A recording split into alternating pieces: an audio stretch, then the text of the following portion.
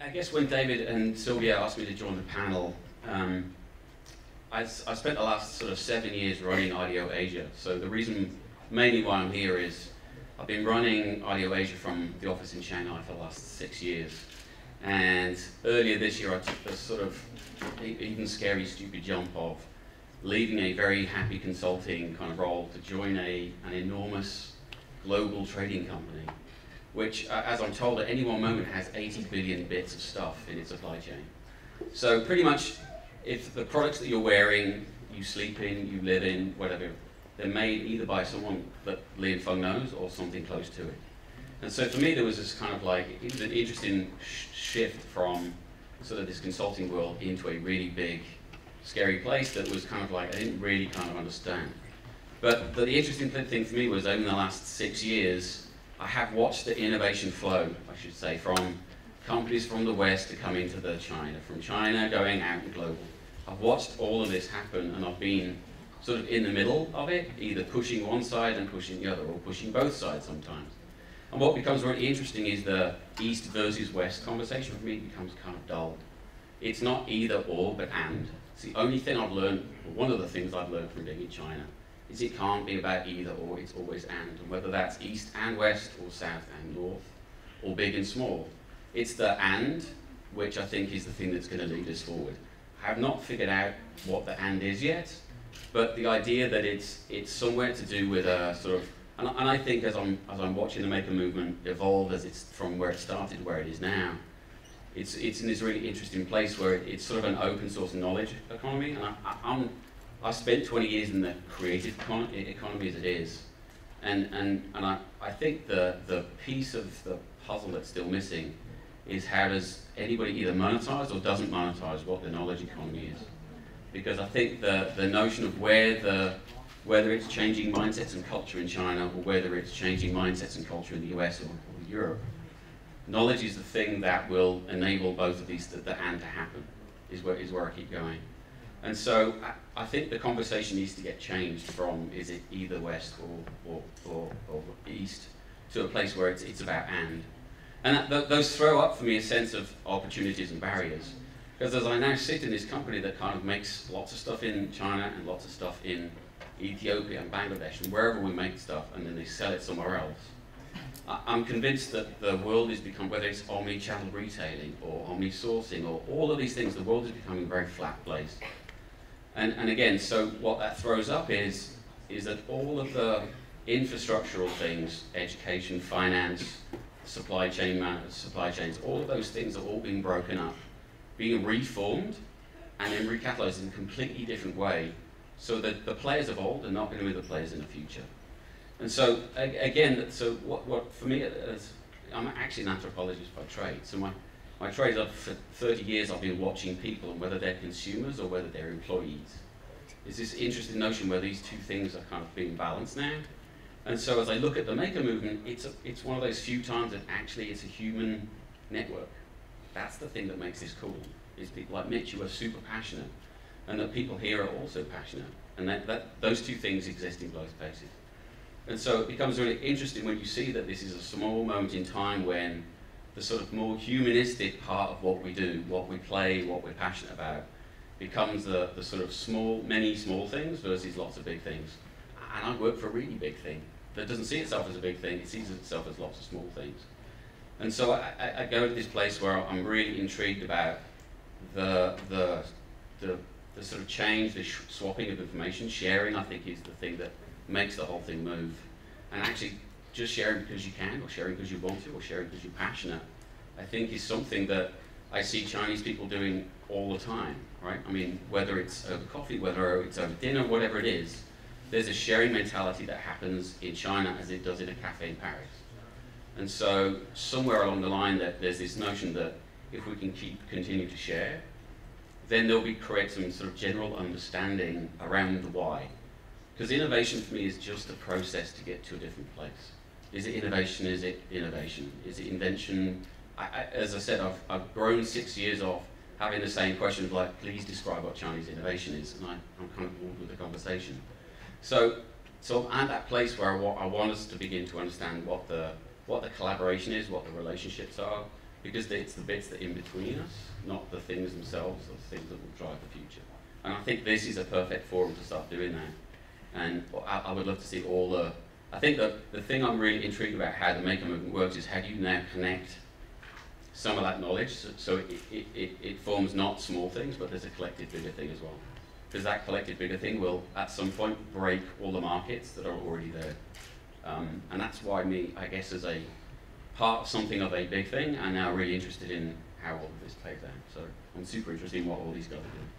In 2010, the Shanghai government announced to support the funding for 100 hackerspaces as so-called innovation houses in Shanghai. And many of you might have heard about this. I'm curious to hear from all of you, what does it mean if the government supports a movement, like the Maker movement that is usually thought of, as many of you articulated, as bottom-up, grassroots? So the only thing, because I've sat in many government rooms and discussed the same thing, which is we have lots of these innovation spaces. And then the only thing I will say is innovation for me is about climate control, not command and control. So it's about climate control, not command and control. So it's about creating the environments for things to happen. And it often starts at the opposite end of where it should do. So versus saying, we're gonna create a farm over here, you're going to plant these seeds, we'll watch these seeds and they'll all grow. Essentially you have to, I think this is what Eric was going, there are already seeds already out there. Let's figure out which ones to help. That's a much more nuanced game that takes a lot longer to do than we're going to have 100 hacker spaces. And so ultimately the thing is it's just much more nuanced than that, because if you look at the growth of the Silicon Valley, it didn't have any government help. I mean, most of the good spaces, actually the point of the role of the government is to get out of the way. Right? And so the question is, how does the government get out of the way but actually help? That's the nuanced piece of it. And so I love the super tactical ideas of, so we should, as a Maker movement, therefore, so okay, if you could have 10 really interesting ideas that would help the government, one of those is, let's take some of the internet cafes and actually enable them to be somewhere interesting spaces. That would be one concrete idea. You could imagine you could ask the Maker movement in China, give us 10 ideas, and then actually put those 10 ideas out there. Then it moves from theory, which is about do we have innovation spaces, to actually then doing something that I was learning as we go. It seems to be, for me, what makers are about. It's about strategy with your hands. Thank you. Building on these thoughts, so the Chinese government is not alone in supporting the Maker movement. You know, we've seen this with governments elsewhere, particularly also the US, but also, you know, prominent figures in the media and cultures industry, like Chris Anderson, for example, have argued that makers and the Maker movement is the next generation of innovators, and you guys have spoken to that as well. And part of that idea is that the Maker movement is also spearheading a new industrial revolution, and this is particularly how Chris Anderson in his book frames the impact of maker practice and the global maker culture. So if we take this provocation seriously, that making and maker practice is a revolutionary activity, what exactly do you think is revolutionary about it? Do you believe that there is a revolution underway? And where are we in this stage of revolutionary change right now? I think, maybe I'll try and answer the last one, because that's the first one I can remember. So where do I think the Maker movement is in changing everything? Maybe that's the way to put it, which is, I think there's this great old book called Crossing the Chasm, which described how, you know, small, really cool kids started at one end, and at some point it gets to a place where there's a tipping point where it goes from sort of small groups of many people to being a mass thing.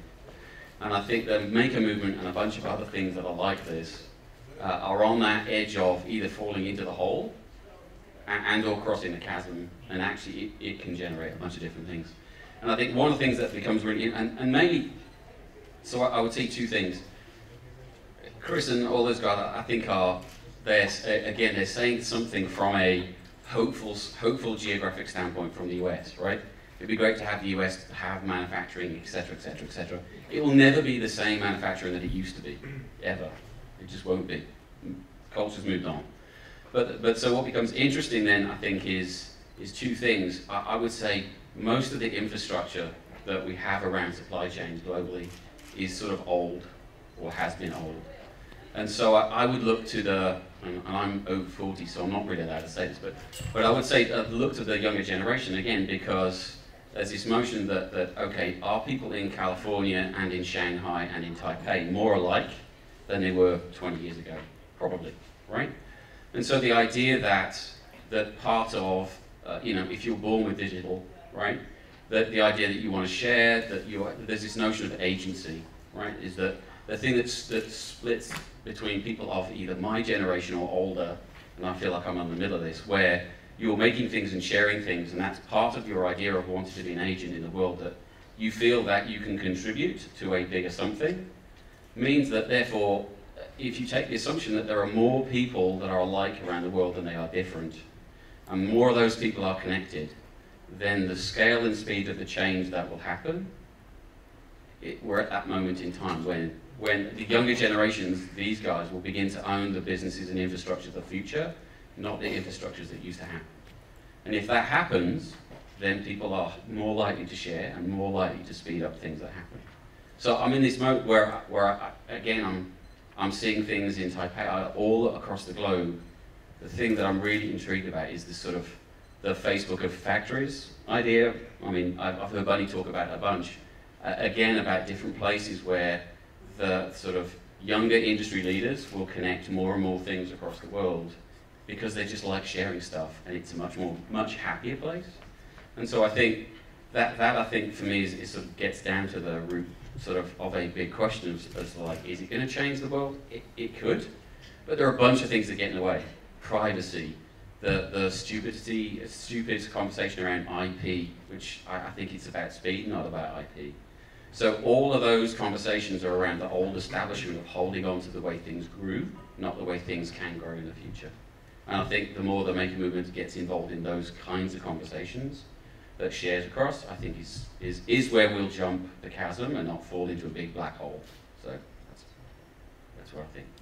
The thing is, I think especially in this forum, maybe it comes down to everyone's definition of hacker. But for me, I look at my grandparents, and I think of what they cook. I think about what they grow in their gardens.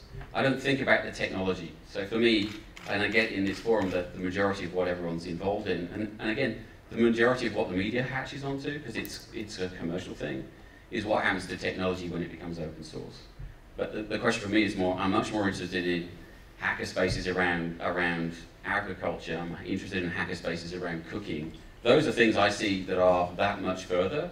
They're less technological, but they're still that much more open source around. So for me, maybe it's down to the definition, but I'm as interested in cooking and growing as I am in soldering. So. Yesterday at the panel in the afternoon on the future now and the role of science fiction in DIY maker communities, Paul Dorish put us this provocation that DIY making and the DIY maker movement could actually be a quite conservative endeavor in terms of repeating existing systems of power and relationships, thinking about who actually gets to participate and hang out in a makerspace or in a hackerspace. It's very often people who come from a fairly privileged background. And so I'm curious to hear what you have to say about this provocation that perhaps maker practice isn't that revolutionary after all, so the flip side of the conversation we just had, but perhaps a conservative undertaking. For me, again, it's about education, right? It's that piece of it, I think. And again, as you can imagine, putting a makerspace into the middle of a very rural community in China, half the time it's just like, either I just want to be able to grow what I want to grow, or I just want to be able to eat something, right? I mean, so those are really based fundamental questions, and the ability to sort of enable people to have access to those opportunities is usually through, we didn't even know the questions existed. So again, I'm always in that notion of like, it's like for me, I've never a huge fan of the one laptop per child idea, right? Because it's just like, here's a laptop, it's just like, I want a bag of seeds. Here's a laptop, I want a bag of seeds. And so it's that thing, because you're assuming you know what the answer is. And the education world for me is never assume you know what the answer is, and never assume you know what the questions are. So it's that empowering thing, which I do think the maker movement does, which is get people to think about what the right question is, And then do I have access to the knowledge and the tools or whatever to go make that happen? And that's why I think it's growing, cooking, technology, whatever it is, communicating, all of those things at the same time.